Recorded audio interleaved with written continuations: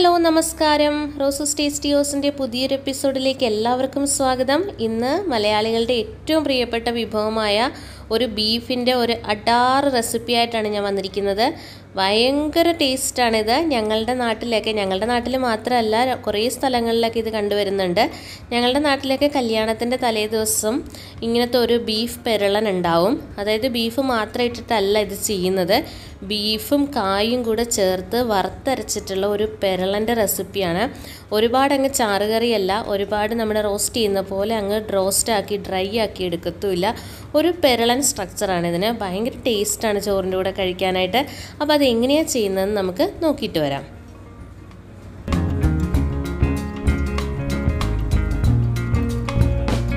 അതിന് വേണ്ടിയിട്ട് ഞാനിവിടെ 1 കിലോ ബീഫ് കഴുകി വൃത്തിയാക്കി എടുത്തിട്ടുണ്ട്. അതിൻ്റെ ആ ഒരു ചോരയൊക്കെ കളഞ്ഞിട്ട് നല്ല വൃത്തിയാക്കി വെച്ചിട്ടുണ്ട്. ഇതേപോലെ ചെറുതായിട്ട് നുറുക്കി എടുത്തിട്ടുണ്ട്. ഇതിപ്പോൾ 1 കിലോ ബീഫാണ് ഞാൻ വേവിച്ച് വെക്കാൻ പോകുന്നത്. പക്ഷേ നമ്മൾ കറിക്ക് വേണ്ടിയിട്ട് ഞാൻ 1/2 കിലോ മാത്രമേ ഉപയോഗിക്കുന്നുള്ളൂ. ഇതിപ്പോൾ 1 കിലോ മേടിച്ചുകൊണ്ട് അത് മുഴുവനായിട്ട് വേവിച്ച് വെക്കാമെന്ന് കരുതി. അതിന് വേണ്ടിയിട്ട് ഞാൻ കുക്കറാണ് ഉപയോഗിച്ചിരിക്കുന്നത്. കുക്കറിലേക്ക് നമുക്ക് ഈ ബീഫ് ഇട്ട് കൊടുക്കാം. ഇനി കുറച്ച് സാധനങ്ങൾ കൂടി ഇതിൽ ചേർത്ത് കൊടുക്കാനുണ്ട്. എന്നിട്ട് നമുക്ക് വിസിൽ കേൾപ്പിച്ച് അങ്ങനെ കുക്കറിലാണ്, പ്രഷർ കുക്ക് ചെയ്തിട്ടാണ് ഞാൻ എടുക്കാറ്.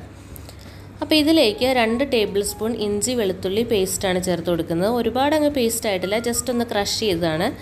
അത് നമുക്കിതിലേക്ക് ചേർത്ത് കൊടുക്കാം. ഇനി നമുക്ക് ചേർത്ത് കൊടുക്കേണ്ടത് ഒരു 3/4 ടേബിൾ സ്പൂണോളം ഗരം മസാലയാണ്. നമ്മൾ വീട്ടിൽ പൊടിച്ച മസാലയാണ് കേട്ടോ. പിന്നെ ഒരു അര ടേബിൾ സ്പൂൺ കുരുമുളക് പൊടി. പിന്നെ നമുക്ക് ചേർത്ത് കൊടുക്കേണ്ടത് ഒരു 1/4 ടീസ്പൂൺ മഞ്ഞൾപ്പൊടി. എന്നിട്ട് ആവശ്യത്തിന് ഉപ്പും കൂടെ ചേർത്തിട്ട് നന്നായിട്ടൊന്ന് യോജിപ്പിക്കണം. കൈകൊണ്ട് യോജിപ്പിക്കണം എന്നുണ്ടെങ്കിൽ കൈകൊണ്ട് യോജിപ്പിക്കാം. കൈകൊണ്ട് യോജിപ്പിച്ചാലാണ് കുറച്ചുകൂടെ നല്ലത്. ഇതിപ്പോൾ ഞാൻ സ്പൂൺ കൊണ്ട് യോജിപ്പിക്കുന്നതേ ഉള്ളൂ. ഇതൊന്ന് യോജിപ്പിച്ചതിന് ശേഷം ഇത് അടച്ച് വെച്ചിട്ട് ഞാൻ മീഡിയം ഫ്ലെയിമിൽ ഒരു 5 വിസിലാണ് കേൾപ്പിക്കുന്നത്. 5 വിസിൽ എനിക്ക് നന്നായി വെന്ത് കിട്ടും.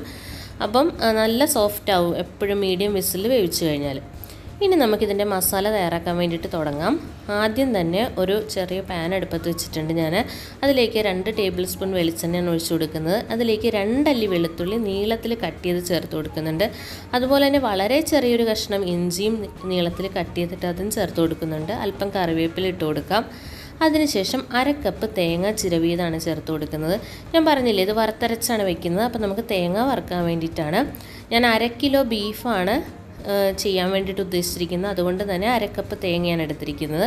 ഒരുപാട് അങ്ങ് ഗ്രേവിയുടെ ഒന്നും ആവശ്യമില്ല. ഇതിപ്പോൾ അത്യാവശ്യം ചേർത്ത് വരുമ്പോൾ തന്നെ ഗ്രേവി ആയിക്കോളും. ഇതിപ്പോൾ അത്യാവശ്യം ഒന്ന് ഫ്രൈ ആയി വരുന്നുണ്ട്. ഇത് ഫ്രൈ ആയി വരുമ്പോഴത്തേക്കും നമ്മൾ ആദ്യം ചേർത്ത ആ എണ്ണയൊക്കെ അബ്സോർബ് ചെയ്ത എണ്ണയൊക്കെ പുറത്തേക്ക് അങ്ങ് വരാൻ തുടങ്ങും. അപ്പോൾ ഇത് പരുവായിട്ടുണ്ടെന്നാണ് ഇതിൻ്റെ അർത്ഥം. ഇതിപ്പോൾ റെഡി ആയിട്ടുണ്ട്. ഇനി നമുക്ക് ഫ്ലെയിം ഒന്ന് ഓഫ് ചെയ്യാം. അതിനുശേഷം പൊടികൾ ചേർത്ത് കൊടുക്കാം. 2 ടേബിൾ സ്പൂൺ കാശ്മീരി ചില്ലി പൗഡറാണ് ഞാൻ ചേർത്ത് കൊടുത്തിരിക്കുന്നത്. പിന്നെ 1 ടേബിൾ സ്പൂൺ മല്ലിപ്പൊടി ചേർത്ത് കൊടുക്കുന്നുണ്ട്. ഇത് രണ്ടുമാണ് ഞാൻ ചേർത്ത് കൊടുത്തിരിക്കുന്നത്. ഞാൻ ഫ്ലെയിം ഓഫ് ചെയ്യാൻ പറഞ്ഞത് ഇത് കരിഞ്ഞു പോകും അല്ലെങ്കിൽ പൊടി ചേർത്ത് കഴിയുമ്പോഴത്തേക്ക്.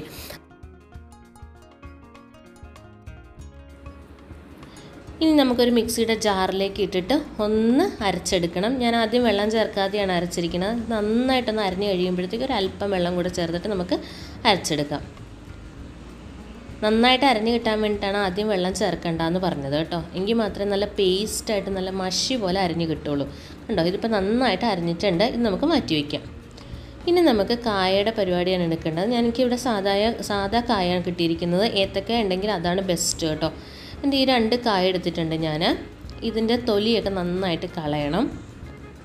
ഇത് നമ്മൾ പ്രഷർ കുക്ക് ചെയ്ത് വേവിക്കേണ്ട ആവശ്യമൊന്നുമില്ല. നമ്മൾ സാധാരണ ഗ്രേവിയൊക്കെ ചെയ്യുന്ന കൂട്ടത്തിലിട്ട് അങ്ങ് വേവിക്കുന്നതാണ് നല്ലത്. നമ്മൾ പ്രഷർ കുക്ക് ചെയ്ത് കഴിഞ്ഞാൽ ഒരു പുഴുങ്ങിയ ടേസ്റ്റ് ആയിരിക്കും.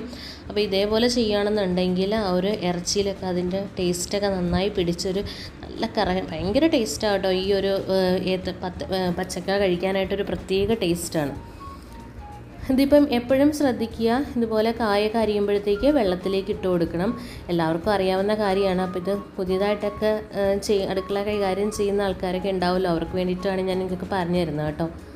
വെള്ളത്തിലേക്ക് അരിഞ്ഞിടുക. ഒരുപാട് വലിയ കഷ്ണമല്ല, ഒരുപാട് ചെറിയ കഷ്ണമല്ല. എന്നിട്ട് നന്നായിട്ട് ഇതേപോലെ ഒന്ന് തിരുമ്മിയെടുക്കുക. കറയൊക്കെ ഉണ്ടെങ്കിൽ പോകാൻ വേണ്ടിയിട്ടാണ്. എന്തോ ഈ ഒരു പച്ചക്കറിയിൽ അധികം കറയൊന്നും ഉണ്ടായിരുന്നില്ല. കണ്ടോ, ഇത്രയും ബീഫാണ് ഞാൻ എടുത്തിരിക്കുന്നത്. ഞാൻ 1 കിലോ ബീഫ് മുഴുവൻ എടുത്തിട്ടില്ല, 1/2 കിലോ മാത്രമേ എടുത്തിട്ടുള്ളൂ. ഇനി നമുക്കിത് തയ്യാറാക്കാൻ വേണ്ടിയിട്ട് തുടങ്ങാം. അതിന് വേണ്ടിയിട്ട് ഞാനൊരു കടായി അടുപ്പത്ത് വെച്ചിട്ടുണ്ട്. വെളിച്ചെണ്ണയാണ് ഉപയോഗിച്ചിരിക്കുന്നത്. വെളിച്ചെണ്ണ ആകുമ്പോഴത്തേക്കും നാടൻ റെസിപ്പിയല്ലേ, അപ്പം പിന്നെ വറുത്തരച്ചും കൂടെ വെക്കുന്നത് കൊണ്ട് വെളിച്ചെണ്ണ ചേർക്കുന്നതാണ് ടേസ്റ്റ്. ഇതിലേക്കൊരു വലിയ സവോള നീളത്തിൽ അരിഞ്ഞിട്ട് അതും കൂടെ ഞാനൊന്ന് ചേർത്ത് കൊടുക്കുന്നുണ്ട്. അതിനുശേഷം ഇഞ്ചി, ഒരു കഷ്ണം ഇഞ്ചി നീളത്തിൽ അരിഞ്ഞിട്ടാണ് ചേർത്ത് കൊടുക്കുന്നത്. അതിനുശേഷം വെളുത്തുള്ളി ഒരു 7 അല്ലി വെളുത്തുള്ളി, വലിയ വെളുത്തുള്ളിയാണ്, അതും നീളത്തിൽ അരിഞ്ഞിട്ട് ചേർത്ത് കൊടുക്കുന്നുണ്ട്. അതിനുശേഷം 2 പച്ചമുളക്, അതും കൂടെ നെടുകെ കീറിയിട്ട് ചേർത്ത് കൊടുക്കാം. ഒരു തണ്ട് കറിവേപ്പില, അതും കൂടെ ചേർത്തിട്ട് ആവശ്യത്തിന് ഉപ്പും കൂടെ ചേർത്ത് കൊടുക്കുക. ഉപ്പ് ചേർത്ത് വഴറ്റുമ്പോഴത്തേക്ക് നന്നായിട്ട് സവോള നമുക്ക് വഴണ്ട് കിട്ടും. എന്നിട്ട് നന്നായിട്ടൊന്ന് വഴറ്റിയെടുക്കണം. നന്നായിട്ട് ആ ഒരു സവോളയൊക്കെ അതിൽ കിടന്ന് നന്നായിട്ടൊന്ന് മൊരിഞ്ഞ് വരണം.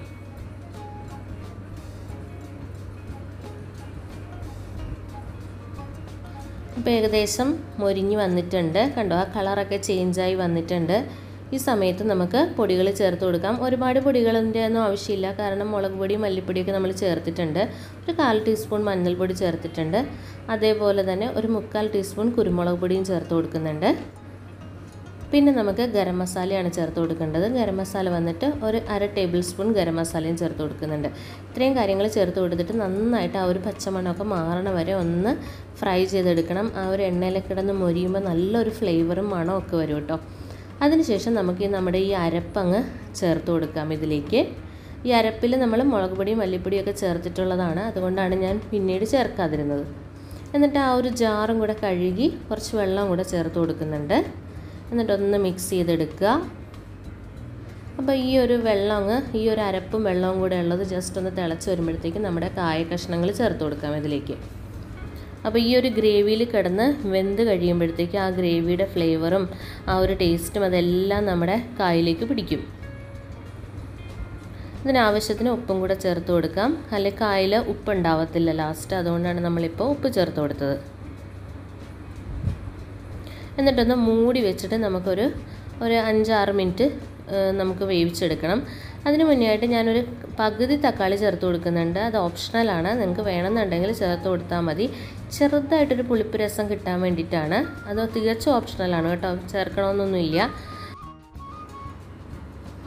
അപ്പോൾ അതും കൂടെ ചേർത്തതിന് ശേഷം നമുക്ക് മൂടി വെച്ചിട്ട് ഒന്ന് വേവിച്ചെടുക്കാം. ഒരു 6 മിനിറ്റോളം വേവിച്ചാൽ മതിയാവും. ഒരു 6 മിനിറ്റൊക്കെ ആയിട്ടുണ്ട്. ഇത് കണ്ടോ, എണ്ണയൊക്കെ തെളിഞ്ഞ് നല്ലൊരു ഗ്രേവി പരുവായിട്ടുണ്ട്. ശരിക്കും നമ്മുടെ കായൊക്കെ നന്നായി വെന്തിട്ടുണ്ട്. ഒന്ന് ഉടച്ചു കൊടുത്ത് നോക്കി ഞാൻ. ഈ സമയത്ത് നമുക്ക് നമ്മുടെ ബീഫ് വേവിച്ച കുറച്ച് വെള്ളമുണ്ട്, അതെല്ലാം കൂടെ നമുക്കിതിലേക്ക് ചേർത്ത് കൊടുക്കാം. ഇനി നമ്മൾ എക്സ്ട്രാ വെള്ളം ഒന്നും ചേർത്ത് കൊടുക്കുന്നില്ല, അതിലുള്ള വെള്ളം മാത്രമേ ഉള്ളൂ. എന്നിട്ട് നമുക്ക് നന്നായിട്ടൊന്ന് മിക്സ് ചെയ്ത് കൊടുക്കാം. ഇത് മിക്സ് ചെയ്ത് കൊടുത്തതിന് ശേഷം ലോ ഫ്ലെയിമിൽ ഇരുന്നിട്ട് നന്നായിട്ടൊന്ന് കുക്കാവണം. എല്ലാം കൂടെ ഒന്ന് മിക്സ് ആവാനാണ്. ഇതിപ്പം നമ്മുടെ കായയും വെന്തതാണ്, ബീഫും ഒക്കെ വെന്തതാണ്. ഇനിയിപ്പം അതൊന്ന് മിക്സായി കിട്ടിയാൽ മാത്രം മതി. അപ്പം ലോ ഫ്ലെയിമിൽ ഒരു 5 മിനിറ്റോളം നമുക്കൊന്ന് കുക്ക് ചെയ്തെടുക്കണം. അപ്പം നന്നായിട്ട് എണ്ണയൊക്കെ തെളിഞ്ഞിട്ട് വരും, അതാണ് അതിൻ്റെ പരുവം. ഇപ്പോൾ കണ്ടില്ലേ, എണ്ണയൊക്കെ തെളിഞ്ഞത് നിങ്ങൾക്ക് കാണാൻ സാധിക്കുന്നില്ലേ? ഒന്ന് ടേസ്റ്റ് ചെയ്ത് നോക്കട്ടെ, ഉപ്പൊക്കെ കറക്റ്റ് ആണോ എന്ന് അറിയാൻ വേണ്ടിയിട്ടാണ്. അത്രയേ ഉള്ളൂ, കഴിഞ്ഞു. നമ്മുടെ ബീഫ് പെരുളൻ ഇവിടെ റെഡി ആയിട്ടുണ്ട്. ഞങ്ങളുടെ നാട്ടിലൊക്കെ കല്യാണത്തലേന്ന് ഇത് മസ്റ്റായിരിക്കും കേട്ടോ, ഈ ഒരു കായും ബീഫും കൂടെ ഉള്ളത്. അപ്പോൾ ആ ഒരു കായ കഴിക്കാൻ തന്നെ എന്തൊരു ടേസ്റ്റാണെന്നറിയോ. എനിക്ക് ബീഫിനേക്കാളും അതിനകത്ത് കിടക്കുന്ന ആ കായ കഴിക്കാൻ ഭയങ്കര ഇഷ്ടമാണ്. കാരണം ആ ബീഫിൻ്റെ എല്ലാ ഫ്ലേവറും ആ കായയിലുണ്ടാവും.